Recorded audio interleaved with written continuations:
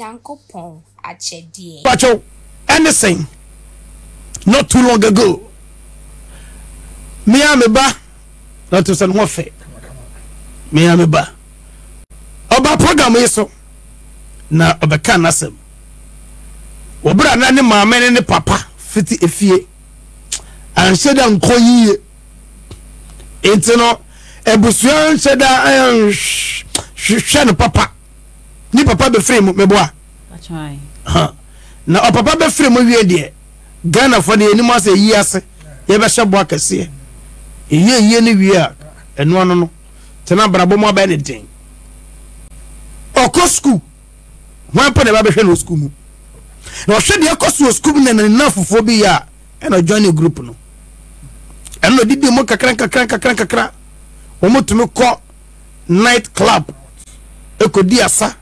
Woni a eyi wo mu naked e di asa na etiom ka. Wo ma mema ene wo moda. Be do no de o ka se e mema na ne de on kono sa ne mum obepese obe di asa no. Na ne tia me kakakra na ma che ko ba che kakra enne na nyame ayakwan ebie kwaya be ma wo ba beto aso ente na ese mitumi e ka kakra eno ma na didi mu a je se wo mutumi e hai ka efri akọ voter no mu ko yes sex competition o to sponsor to jire ho ntia se ene mema na wo mu ne di in fact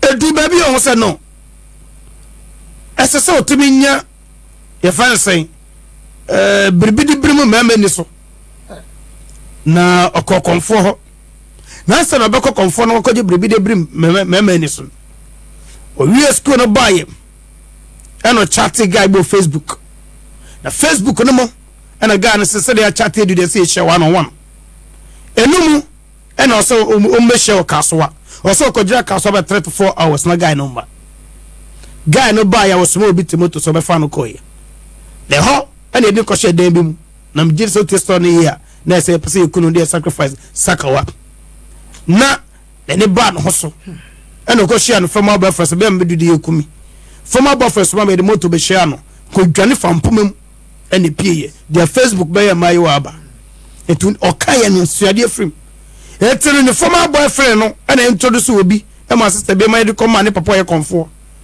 ena okokoji eduro na duro na okoja purposely say or the baboy twaman ya piska na no ne twaman so sister ye ni atia ma te say na ni ate say onu be kodem obehu ni nakedness but don prema won ne nda sikana no woji ati okoji hankati feduro ena woji ahwene e ode to na senemu na hankati funa adwuma wo ye say wo hu say da emoso ba nyame bie ni nemu nemu akusu e maso na ni je ho otika kasiem ni wo yi hankati funu no akase guso mugu ya obei mepeno na eda so do na sister bra no more exchange contact mama ni bukura po wa e ho na opese traka no yanko etin odin ko du hotel hokima ahwenie na eda na se ne kire se esese ahwenie ni ye baby na obrim be man ne so bo hona ne be man eden adjojo be man be ko off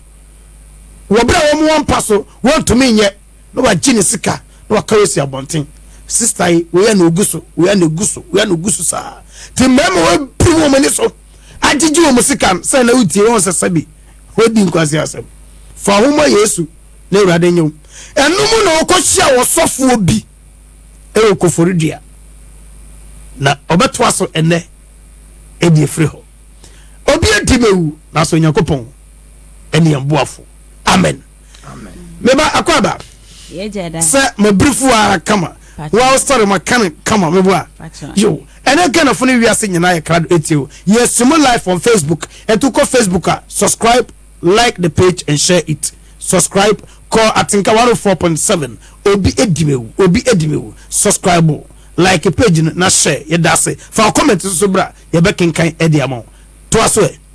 Okay daddy nti offer me say membra ko for you there and I'm trying say okay mate na ye kan nkomo no about kwan ya me pese minjai me nema bebre na me no no che me say ahwene na da me sisi no ma me yi but me she na me fambra and I'm say okay nti me drew ko for you there no ana obefa me was station ana ye coffee.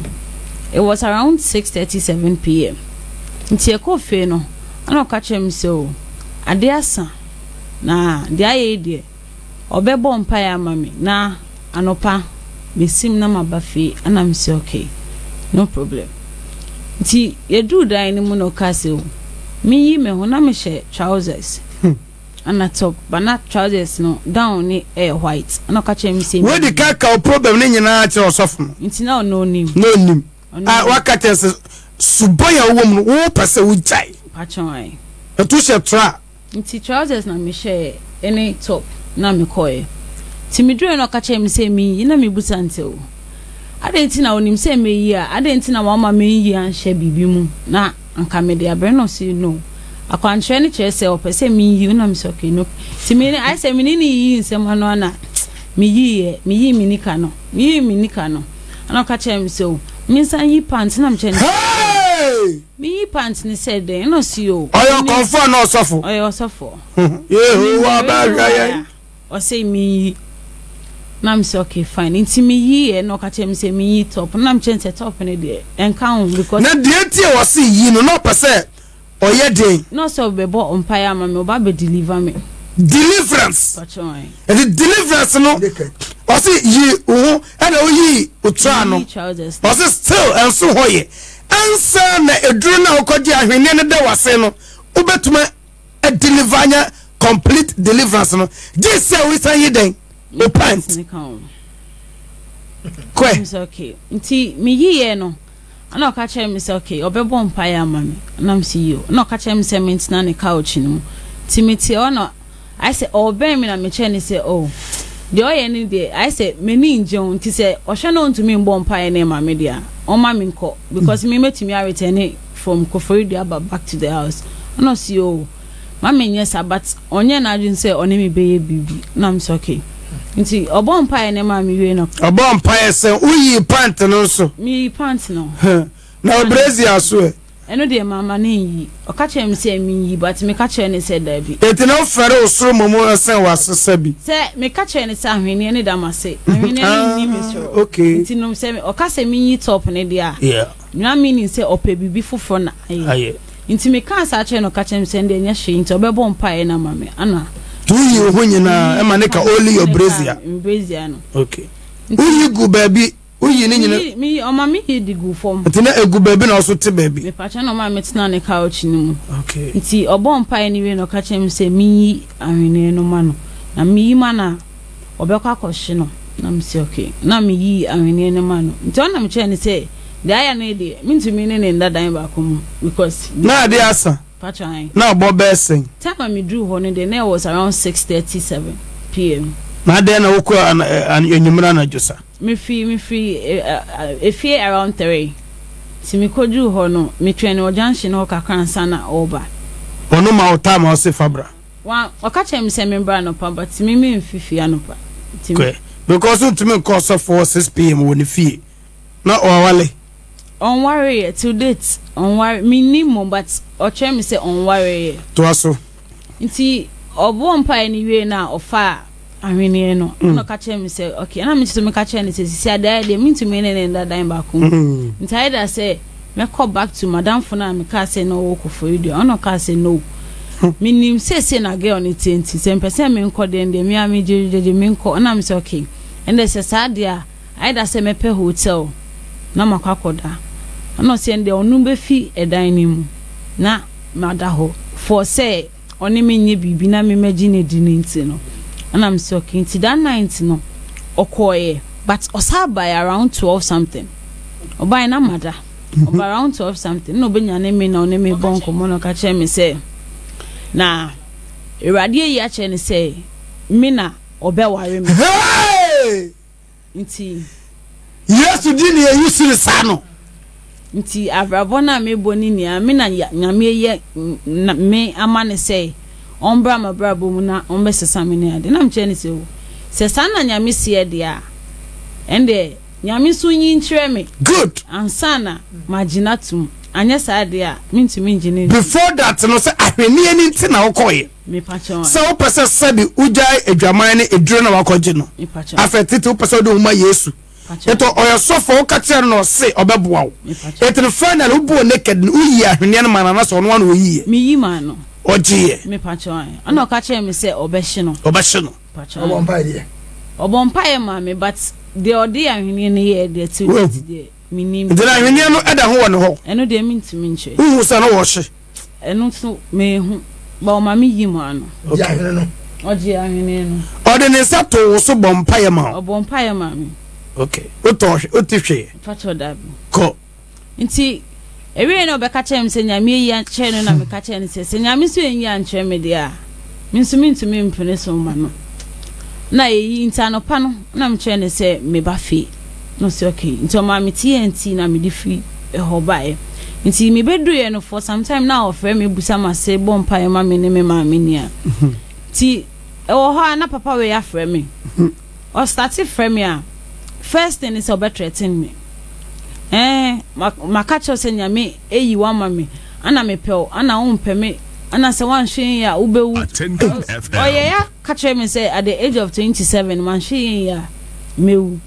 I said odi ehu bi hye me mu na me kye ne say we Yesu Christo dimo ye break it in the name of Jesus. Amen. We break it in the name of Jesus. Bible says sanu tree ye bia ya tretia wo ahyede ni telewade se wa ye den wa pepa sanu tree ye anu bia na no aka bibia to so se ye no kra se tumi we kire se ye anu ara kwa no ye domisa anu no wo Yesu de no ka amen ko nti oye na me ka chense se sade a I say o threaten me nti no me block no si o me pa menya de me but ono de nyame aka na waka no nti final nti me blocking for some time na me ni number na later I think say me joining sorry bi nti me joining na me eno nti na me nko sorry nti me joining sorry nti me joining sorry ni mo man sheda nche ana ye de me ka kwa afo ho nti me wakwa ni mo last year November December ni mo and so I think so for some months na me nko sorry nti so for ne frame so ade nti na me so because of the me nti no me pamade nti no amama e busy kakra ana me tefo na hwefo mu nti se se opamade we jai de wo ye nyina na opamade wo ha pa no ho a me na dawo entu wo person opam wa de pa no fa bra me bai be pam ma de wo kenye history we jai amen ko nti me kache na mchense o time a ombeka say enko for years I was near Saturdays nti metimi say be a Saturday menya kwan akono obeko na say omunye serious na msi say sade a miso mintumi waste me time embet na choristers for nye serious na time ni be so say obeko fe na ye be ma wire years I was there nti sade there me chance o kwa ni mu because I say e waste me time any ejuma na meye no na so for ne me be kasa nti one time me wo fe ana I think say na me short sneaker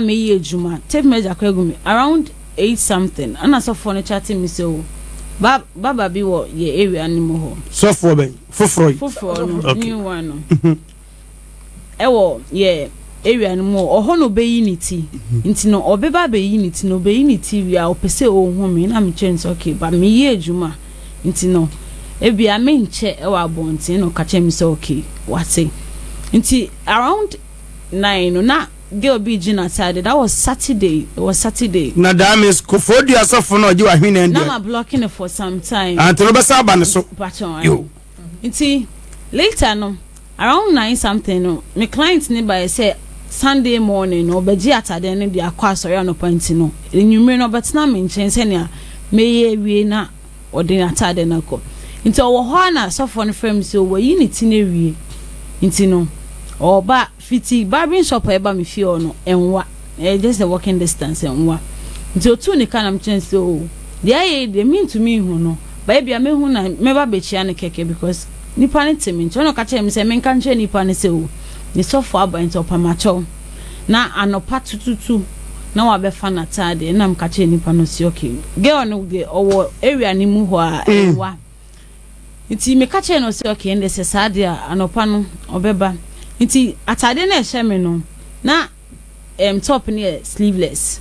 Na me see o mean to me fa sa ehu so for ntimi share we be good so long sleeves be egu nika ni so. Na me share chalote ba me pe socks pant na me share socks ni chalote no. Na me dey call so for nika ni ntimi tena mu no see o. Na you say on to ade. Now Bob saying it was around 10. Okay. 10 p.m. 10 p.m. Oh no, case brother that time. No ba me fie. Ono ba wo fie. Obeyi say obeyi ni ti. Say barber shop e ben obenye wo fie. Enye me fie. Nti ono etu car ne ba me fie. And oyi ni ti wie yen. Me patro. And o tu car ba wo fie. 10 p.m. Me patro. Ko. Nti obefa metina car ne mu no. Ana si o obeyi ni ti wie no. So o ko fie nti no. Ni yiri ka ka chen say onto bread and bread no. Ono no oto ne bread wo osu. I'm so okay. Fine, but ono she dressing there me dey kona enye fine. No see o yenko baby just me kwa kuja no na wato bread no dey amana I'm so okay fine. Ti me te car ni mu ana me so me pe me phone me nti ono driving na me me phone. Ti later no o start say o o front and echiri. Pacho na me te ni nchen ye. Na o sele hu go osofo anim ho. Pacho ai. Kwe. Nti na I say later no ono car say o ade nti na yem kasa about my life and all that because we who nyama bebre afa me ho or your prophet we who nyama bebre afa me ho but oh hwe me a me a bad girl na mchense o ai nti ono po busa me say asori mu no me ni obi twimp na nam si o da bi but me wo indam fofo e wo ho no si o on peso be hu say me ne be ma bi agina asori ho e bon komo na mbusa se o papa mpacho de nti no si o a very jealous type. So kind no na musan so you jealous saying because so kasa you jealous e bia na onne me twimp na ana e bia hu se me no bi foforo gina ho a be kasa you jealous na me ni uni hweye so how come you are jealous no see you neni jime ho nti no hey say me penis to say me any girlfriend dia say anytime bia me ask bia any amount of money me country no or the be mami also for say now me patcho ai e da wen po de hwe mo baka say waye ade kakra me kasa de waye no eye we do anfa akwantra ne bibia nyeden ambata onyeyo ah okay so sha say ka say prophet who bribi okay what's after obedi ama no bone ono say na me hunu say and urade say wo da o kamba yo kwe sister nti ana metina aka ni mu no ye kono ana ye see bishop eko tema station kwans bishop there is a beach yeah I think say Osikan or something e wo ho ana ko ho ye park ho na mu say ahanyo so no see o like opposite on having some sea breeze I'm so okay fine so busame places are metai ko na msi o at first no I used to go to the beach and I like club the major but for now the beach in the club ni ti akọ na yesasa no we jai but see the major club in mato bodo yeah da yes bodo bi na so for part ye nam kwan so ayeko nti ye kwa no ye do beach na no am see from Africa no na so for ni see free baby ote oloke kan I was thinking say ye ko beach na no afei wa obejina menim no e fem ho yes oba be kiss me hey oh papa nti ho na me ya mo from osofo baba de bia meka papa odi papa na ye pepa mo no papa odi na de to aso didi so u friend papa no re friend no osofo ai osofo no hu di gira bia rade na gira ko nti oye say obekisim na msi o high beach ano I don't do certain things open places nti no that be no see onye he just giving me a peg on the lip and I'm so patch that be nti oye no and I'm say okay fine and I call beach na no nti no final on my peg no on my peg no my phone I didn't like it nti I na beach na no but no every right if you don't like it yeah I told him I didn't like it and no kwasa man even the peg before you don't want it but now I say sorry ni munia no menini and kasa one-on-one da. So this is the first time? It was the first time. So now I said, na me ferry no. And I didn't understand what was going on. In Tiakotna Beach. At that age, you didn't understand? No, I know what his intentions were. Yes. But now I say, meaning kasa on one-on-one, it was only the first time we were talking in a car, and all of a sudden the behavior. So time I take her and wife friend no chance say, oh, wabeshia ni nipa baako barbering shop. I'm on in a bon community or better kakra. Okay. That was when I mean who said no. Papa ni chantro. Enya ho na yewo. Osofo no chantro. Ade ntina obeka sa trene ye no. Yakotna beach na no. I was chatting with a friend and I met her and said this is what is going on now. At that moment no. Before that day, I think say a week before Sawe na besi no. Na kofori dia pastor no unblock no. Na meaning ba on chatting me. For so many way na me blocking on chatting me that Saturday no. I no start to say on so send me message. The da ukotra SACR car mo amuke Saturday. It was a Saturday. The Sunday abo dwaman we a okoprichi. Me pacho an. Ama kwanchire. Yesu. Ama kwanchire. You free beach na no. Akwa na I say the wife name money pressure na time be na obefi na ofi do case o yen ko. Nti minim say yen ko no. You go back to the house. No stay na brodo ni mo nyantoy. Ntoy nti ende se sadia ye ko osu no. Nti it was around almost 11 near 2 car no. So the speed and they call there is this filling station bi. Nti e drew filling station ho. E osu ho no. Okay. Ano yi envelope. Oyi envelope. Na yati envelope na no. No this kanema me say there is ice cream joint bi wo. Nti me nkona me nko order de me pay. Ana no so sort okoto okoyesam shopping bi. Nti no. Me nkona ono so nko. Nti me ko e no. Say me hu sika nti no. Odi envelope ne ma me na. Instead say bia ice cream no me nto ba ko na me koto kese mienu. Say me nim say e mienu o ka ne nti no. Me to mienu. Nti balance na ka no me betina ka no na me say o papa mpacho. Nsi say no see o eye media. Nti me mfa ice cream no so ni na eye media. Na me say oh ana me ka o mitirim say na papa we amama bo e ka hunu say because ice cream ya me to metimi kwa de saska no aye bibi. Nti me te ka ni mu me imagine wo ice cream na ye di ne so because minim say ye bafi. It was around 11 something minim say ye bafi. The ice cream na midi no 11 p.m. na ye kayo anajo. No he says papa no like from there no. We drive through I don't know but it was just recently. Ana obo baby a ye koye no so. Because me na ma dream yo nti me hu baby a me wan say ya park wo hotel bi enim. Ti minim say bi a oni obi ko bon komo ana say bibi. So I was in the car and okache me say me see form. No mommy nose mask. So mommy nose mask no so share nose mask. But from what me I saw, me say hono omunim no. Okay. Cause onye dru ye no. Nipa na obebie pon no ebo ni din anochia no. Obo ni so sofo simesi. Obo ni din. Ni dimba wan fa sofo nka ho. Wan fa sofo nka. Ah me kura me akwa bia ono so oyo sofo. E no ko Illuminati for say omo mu ano no omo yesik edruman.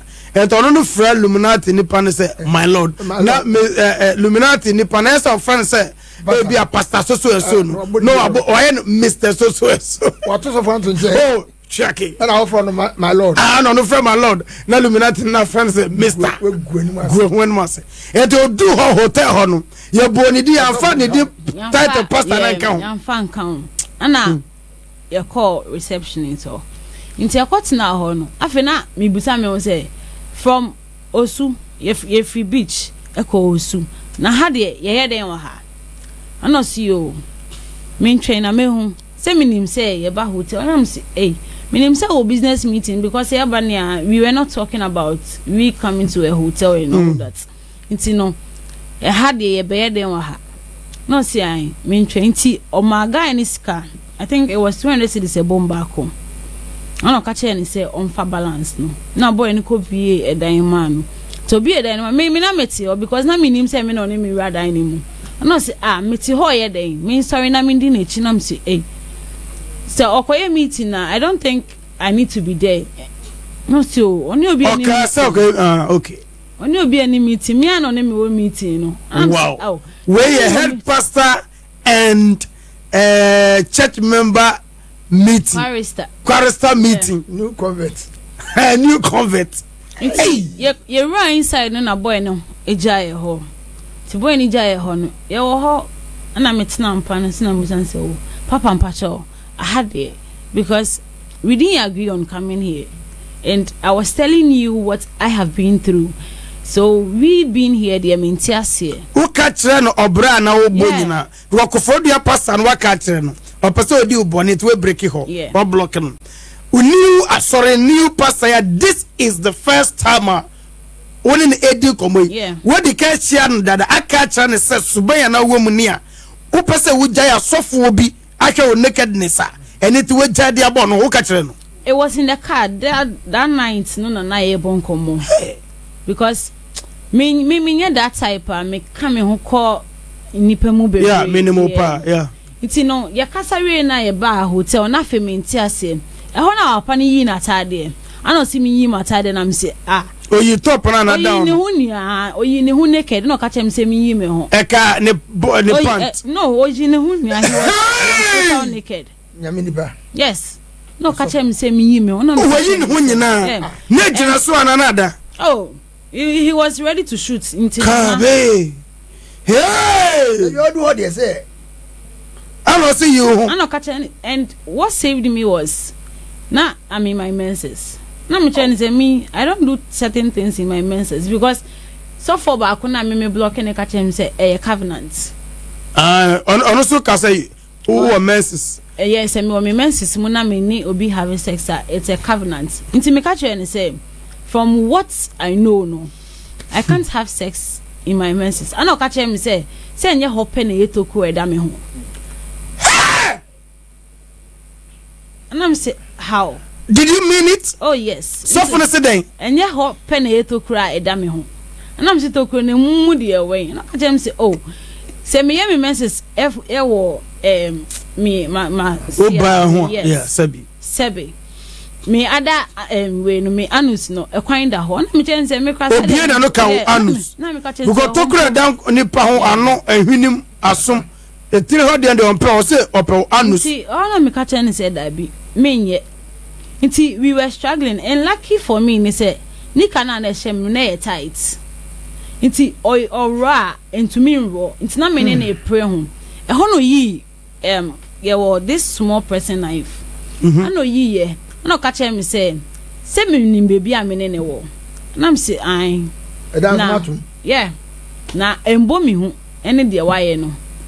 No, say I, and they say, Sadia, so come me the two had their sentence to be a who. Say, Hona, me bo shake. Say, oh, okay, tea, I jeer wo 3 ma, ye day by me. So, no.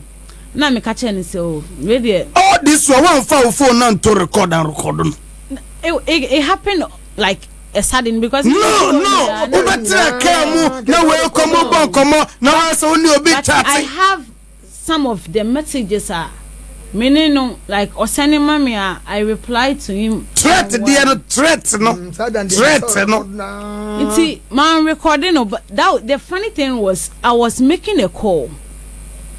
Na me ye call. Nti call no. That was when I ono ye payment anyway. No na me ni panic kasa ka and said this is what was happening. Answer na ubetwas no will you admit say even for you to follow your pastor to the hotel at 11 p.m. no wanya there? Yes, me manya there because ana me no what I didn't know say na ye call because now we make attempt severally. Ma wehunu meboa me patron and we so park your hotel anim me ye drew hotel anim no na me pagya me tea. That was when I realized say ye wo hotel me na me see ye drew fie because now ice cream no sisi me so and I miss to me am phone into all driving in ya no na me am phone into time I call me okay I'm say hono waka but na we yi no because I obra bi a wakom na we free ma woka et okay two crofofo but na me pese me bisa na me hwesa mpose wa SACR but we yi no so you have admitted So even for you to allow yourself to enter that hotel room, no crap, no work sounds no was why mistake, very big mistake. Fantastic. And my one a mutien, na mutien, or so for making attempt. I will care more one poano, Ninano, say humpetem, and everything was clear. You have no right. So follow no for whatever meeting to that night. At the moment, Mutiana, Over second, so I don't know. And then my one advance will be in Soja, Wakasa or Software. Yamini body next the ferry, or the Casada. It's no wood, Cabeza would train with you. Now, some cover my as we been SACR, Menka day, Wakadia 7 next, between yet Yabia, oh, sir. Why, if you are just second you. But sister be Baha of a Kufodia also. Yes, Shannon come. I was sorry, damn, was says, I'll bear my women warren on you. Papa, my worry, sister, on your also pork commissioning us soon. I do the some quasi commission where the more fan Chamisabi. Boneniso, Momo, so for so no fuman or bonus. So, still, Penawa, Penamuji to some cowboy Jamandia, and the more Muka with the bonnet. I know ye, but near Woye, what bonus? Oh, to me, your shame, why? Okay. Eti buy one abamusha sambu boasum. Edifo na bana pese take advantage of mu. Asofo na bana pese take advantage of mu. Say bi obrabo ni bi mu. Number can't tell sofo se boa me.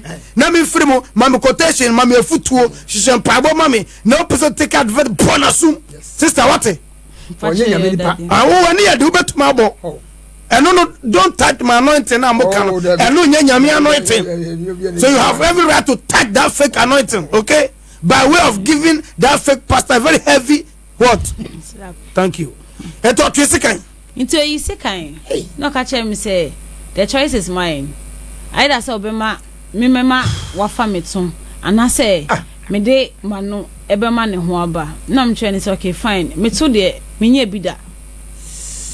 What's the two options near the yeah either say Obama because say be no when him who say who messes more either say he wanted a proof into me you the train and say unfair so he saw it say it was true person was some possible sir me patron and of force one who you train into me you the train no who say yes it is true no catch him saying necessary I have only two options either my anus or my mouth and I'm trying to okay fine the only thing I can do no me anus there me nye bida intended says I'll do that for him so that we can so be no fun orano me patron you so that I can go home no say okay nti me area no na like ne ho buy no catch him say me ni spend catch him say no de on de own to me in country me de meye ti me call bathroom na me call wash like me no ni bibi and I'm trying say why de obey area we should go.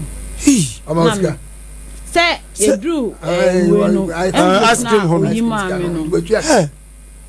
Nti yetna aka ni mu na ye kofi na ono say the way na why na me hu ye mebufu pa na ka chem say o the esine there I shouldn't tell anybody and onim say I'm a smart girl and I'm very matured nti no say me ba sorry I should pretend say like the way obianim say me nenye fine I should pretend that way and he's going to take very good care of me no catch I don't need his money it is a sad ya dem mate see ye kasa no na ne wife ni so fa fa catch na wife ni so e na fa da bo be 12 mu ho no yeah because struggling alone you feel around 12 15 12 20 we sexual harassment ani nti musumu nya fast akobesi was straight to police station meboa wakisika was a threat to sexual harassment ne yiri kasa o kasa mi kwa mote ofu ono so ko nti ye ko na o kasa na o pese menye ne girlfriend to bo other ladies no e wa sorry mo na me hu say me akasa na the reason why an aquarist for nye serious and say omo behavior be there is no respect ewo onmuni sa soro no akra ha ewo sakaman asoro kese enye too big but enyimba enkofo won be 100 oh nkofo but ni subanti nkofo bebre age ya sorry no ai asoro bi sane die because from what I know no na omodoso but ebe reduce here sakamai ye bonya me pa sensoro nya enwu wo yesu timo bonya me mpai yes se wadi nyi wo ntama na sensoro nya na enwu wo ye sore na ye chaf wo ye jatafo yes sasra bonsam eye dia efre urade a ebegina efre bonsam ebegu anya ya ni ebegu no urade na be de obegu no betwena so hunu nkru osofo a wo wewe choristers any members womra yesu katre peter se wo tomia hwemenyan wan kasa hwenyan no bon pete be gane difo abade yesu nyan no wo we ai urade ho yebobo dube ma se nanum obi ba num ye beba ho ne ya hwe se de odi hwe wanum no se de tie how you were able to contain it period a die how you suffered or even as whether you enjoyed it na what betraying so pathetic America for nya hwe Facebook say ya eye bufuo o se de osofo ba ko no ye nto na jiso nkwa sori bio ai me ko we so hwe de we so ya na ekos bebre bi na ye tu preach sa o be preach sa ye so asofo abade we mu ede obia de efafra so nya me preach sa ye so asofo abade nya be twena so hunu nkru me pacho I think 104.7 obi edimew eti edu hono was say sabi you have two options that is the knife enim ho de wo prove mehunu say sabi o menses mo either your anus or your mouth we say me anus there I've not experienced some before eti no menum sabi na etisay na me boyfriend me home because I wasn't expecting that from the pastor ana iti mimi na no say I wasn't in the mood or kasa me okra me mfi no and sisi anokuta second so there was nothing I could do about it to one no why na wo jeje he was just lying down and he was enjoying but me imagine sanka me prano but I didn't wa lucky door no iti we prano adwen ba na ba otrim I say once anka sebe ne be ma hye menum de anka metumi aye na de ni tinu emre na ehye iyi wo yie firi ho wo se na say bisi mre na wo di hye wanum no na ko yie firi ho anu ya evidence what we are weak that's what they say for me musa adan just say wo pe abai wo hu asori mu obi be kan tema asori be sofo bi no o hu abayon na oko Brazil no eda potuka chwa sampa se ni tira meka na ka so yimre no free ho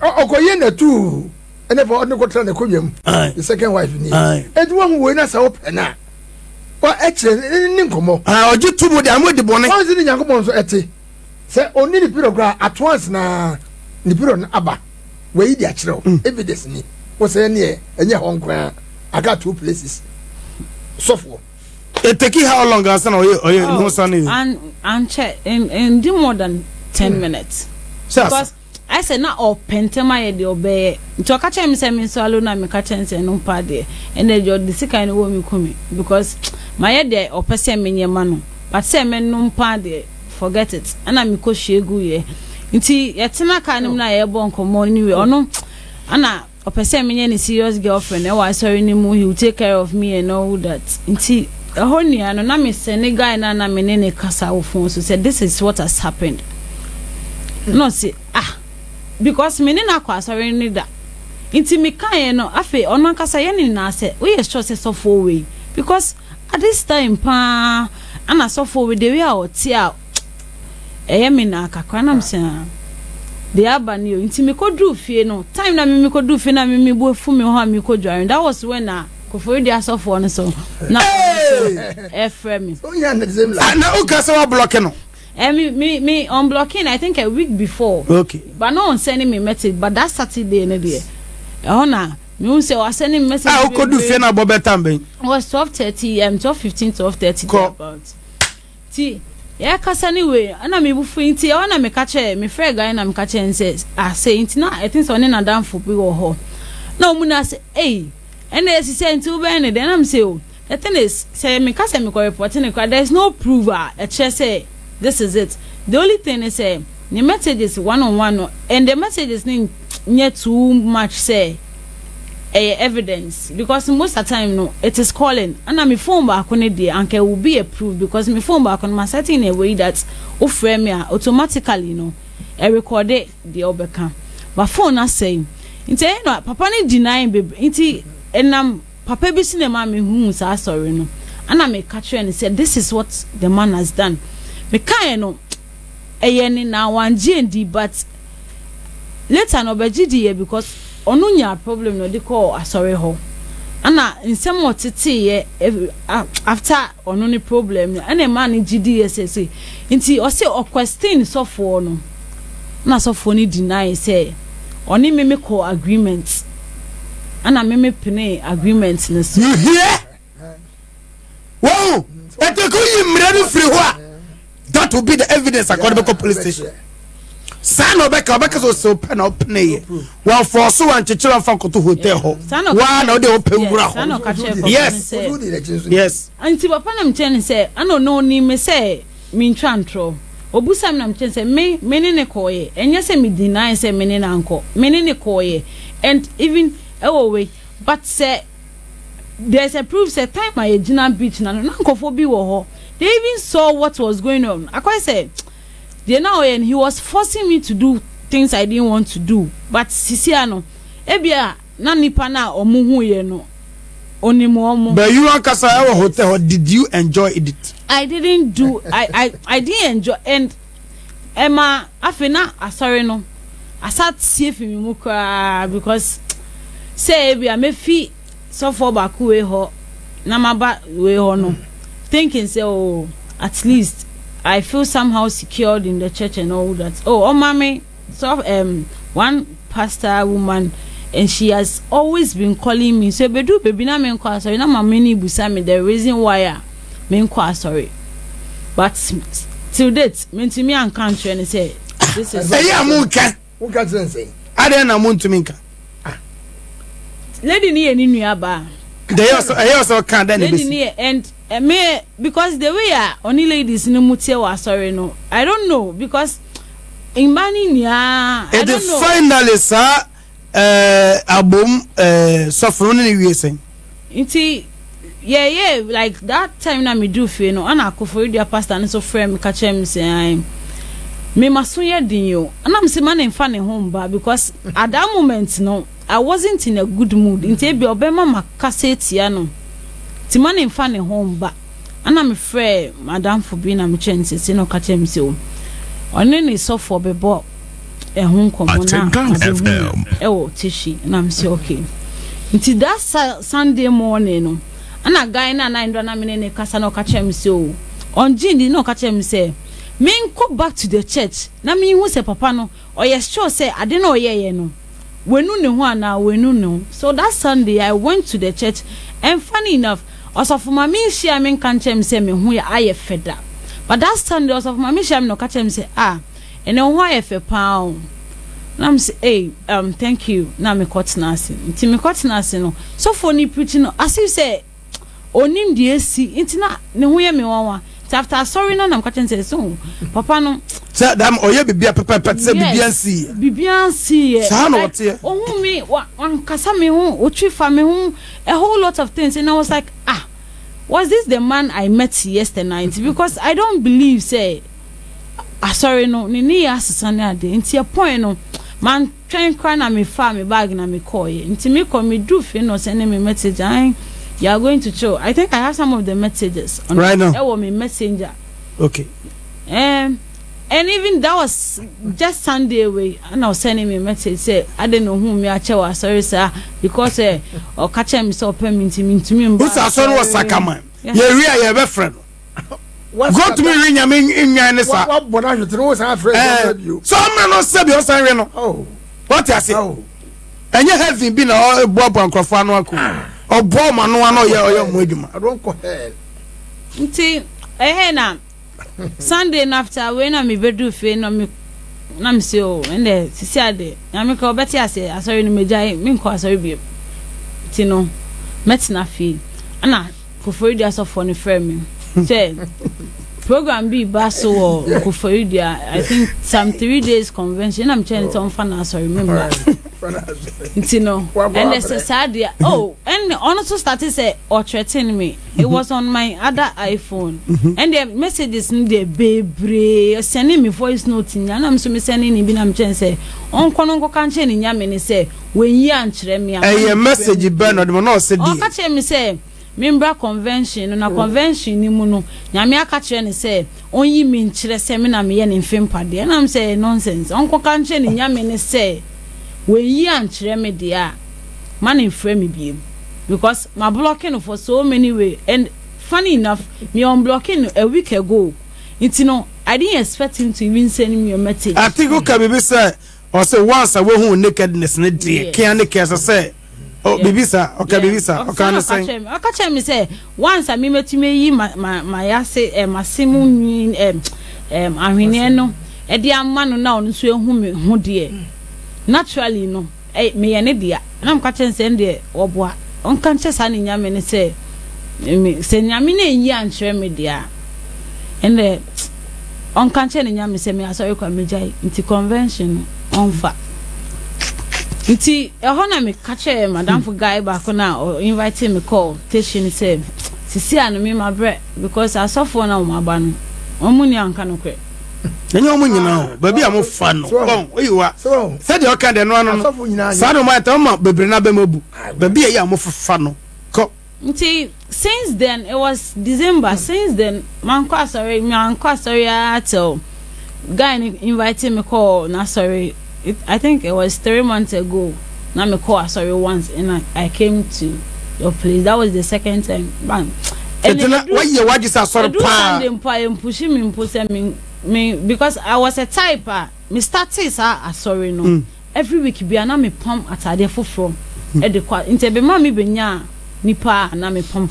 Inti ebe ma sorry atade say na me obebre Mrs. Ani na de chenko for bebre because sorry there me kwakoye den to why just won kwa sorry bi sorry ne de sister the gospel truth at because I don't know say nipa na me kone ho no if truly say ofinyame ho how would I know because the person I even trusted so at least menini nkasa da menini ni nkomo bi ma akoye say anka menini na bon nkomo da ana esi ya Metias, but it was that night that I came assessment. That same night, this thing happened to me. Then there is no way I will trust anybody again. So for you, come once. Mama, a human idea. And then maybe some question about when you say, "Oh, can look correct." Be sincere and catch them. Why? Come on, human idea. I buy what we be farming some. I say, I told you become a friend now on fat. Yeah. Me friend on fat. That's how you solve media. Who to make us any of our wajano? A woman, so to be shannon. Because who here at the Murade. Because I give you 20 times and I'm a cock or sorry. Oh, sorry at Baku. After I did tell me, friend, I won't fa. Who nothing can be as over. Now, I say, I said, I saw for fun, dear. The same suffer. I saw for fun, dear. Anna, Omutu, aside Omutu, I've gotten another pastor also the same thing, so almost 3 pastors pastors and almost ninya captain pastor na hwe ete na yo so for bia san wote meboa ete hu hia so be kwa sorry hu hia because I was thinking say abontin su ni mpo na meka ma asem a kire na obetu me fompo a it will be better than going to church thinking say oh wafenya me and but entisa why and na ye de moji yesu moja pepa sa adwene no if it entisa ene tiefo nyina dodo na so sa na tie obi a ye sa onkwaso bio ye wo nyankopon asore wo ene wo nyankopon asofo e wo ho ye wo bonsam ne azan nsore ene obonsam ne azan atrofo ene atrofo asofo e wo ho tu ni nyina wo wiase ha ukoto won nsama dia won pe no ye de be ye bedu ewu but the few rade no udru ho a wo behu say aha ewurade wa what it no yifri wa adwene mo say de dia ye wo nti sa e na sore bia ne sa na sofo bia te why say asofo 3 kalaso anam back on it one like big pastor Ghana Ghana and Nigeria Ghana na Odoko road in Suba we feel Hoko Kaswa road Kaswa road in ono na me mama sunti ne mama di hu asofo we are no my ono na me mama till date from Odoko to Kaswa road be ban eyo ono me mama nya stroke and till date like always stroke mu and me nana pe obi a me nana ye obi a ye ko ha matise so for you good ye ko ha oni so oni me mama chinchin ya na me chere ni se o oni na chinrodo anka ono ne dia no obeyi point na omu na pie ye be say point na nyina ata minute outcome no ebeye bibi anka ebeye bibi nti it was one time no see o so for ni say opese ohun me na me na say so for no oni me ana me mama nso no enye me pe na me mama me mama me na me last born me mama wo 8 but say aka 3 me na me last born nti say okaso be so ohun me dia na no see o so for ni say ai we hu bibia fa me hu nti opese me ne me mama enka won na ye bra na me say okay and dem meko nti ye ko ye the call sorry on first day ana before that na kasa no na nyame me eba no nyame sro like I can feel say nyame sro kakra o me nti say unye man of God I will see it nti ye call sorry that day no I didn't feel okay. I felt na me home family bi nti me pie ko gina abonten but na me nim the reason why na me felesa na me sabet na se nti asori da ni mu na me kan mu say oh say so for way to me share na me ma me ho ton dia me de me ho bebo afore e wa sorry ho as in I will help him and I will do certain things for him. I will serve him. See, that was what I said in me. Said this is what I was going to do. See, after yeah, me mama obon pa me mama anyway. Me sum da fast for no na enye. It me pede practical we no time no oya we den. So for no say me sum da fa ne ho that was in dream. But I didn't know say in reality no. Na bem. Okay. Iti in dream no or attack me or sami mama yare. But no know say yes or sani yare no. After yare nechi no yare fufu bebre esa ba here. That was when I attacked him in church. Yeah. Na o preachy. But me drew a sorry no. It was like people being cover your brain wo. But me drew no page and it's none in I saw red. I said jata. And I attacked him in church. So he also attacked me oba me dayemu ama. Until the next time na me name me call no. I saw them on a sofa na catch him say me coffee. Na me say me coffee say my ene den. Diana what attacking no so attack. I say the next who come up pamo say coffee. O catch him say me coffee on peso be hu me nim na me mu ade na me say obi a hu me da like. So that was when I also told him say so it wasn't a dream. It was something that happened. That is why you are sacking me. No, I saw them. Oh, I saw them. Nani power. Nah, it was a consultation day. Nani power. Oh, na me catch me na na say, oh, mama yenfa dropping na yenfa me mama coffee because papa no jina ho no. Onye so for papa. No catch me say sadia meche. The odibeye me na me catch on to me nye me hwe anko be me bibi anka da yemu no kum me but say now no to me nye me hwe there and the meaning say there's nothing he can do and me fa me ma me na me koye I don't know of friend me na na ma me na na call back e ke kan sem bebre che me na na until later me ma me yare mu be ye de na ye ja mo de ne call tam e kwa bia se ma me ko da e ka pena ka me ma me so I had to go back to the man of God and catch and say what I saw in man of God ben. Oh, Odoko. Okay. Oh, a man of God. A minute. Me call and I'm catching and say, Onim say, why ye bibia for me, mammy, hoa, on jai, and yes, I dare, me spread no. Me boni demon ko for no catch him say, me coso, say, met like met nasia, I ye de me na, me coso, no catching say, Senyamin kumia, on to me kumi. So, since then, na me catch me, mama say, I dear friend, sorry, me jai into ono so on jai. Because we chi almost as of Komu han na me ma na. We jai na what you so jai ampa. I mean si say ma me ono nkwa sorry because yes say why ready say obako. And then I catch your mommy.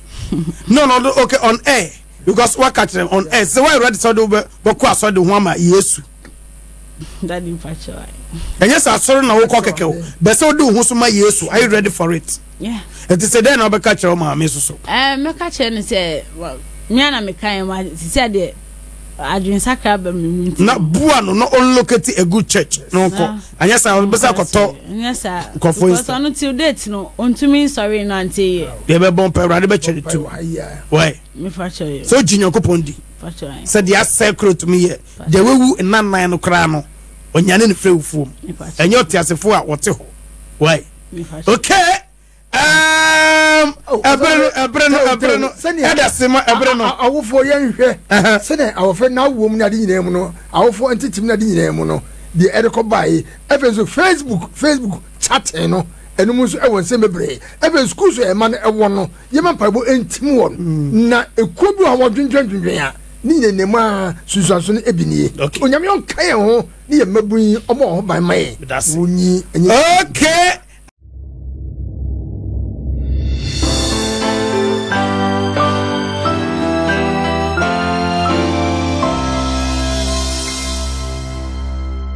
Divine TV, Onyankopon Achedie.